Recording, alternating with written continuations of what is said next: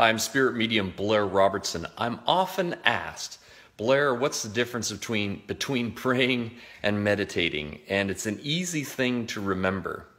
Praying is talking to God. Meditating is listening to God.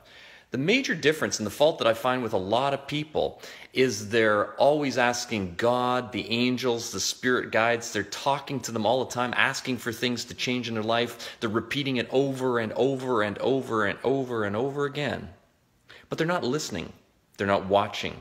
They're not being observant of the signs and the healing messages that God is trying to send you.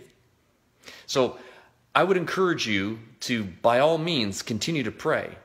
But meditate and listen and watch for the signs that your spirit guides, the spirit guides which God has given you, let them help you get to where you need to go.